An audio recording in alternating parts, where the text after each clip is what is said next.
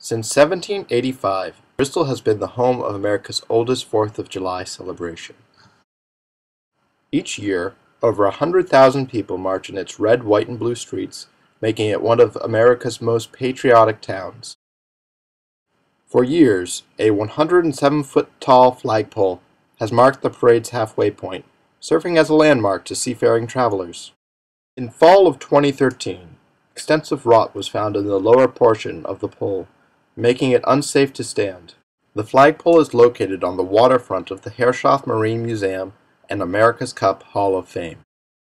The museum showcases the major role that this small town had in the start of the Industrial Revolution, and teaches today's youth an appreciation of the sea with boats built here over 100 years ago. We need your help to raise this flag once more. Your donation will be felt by all who gaze upon our stars and stripes.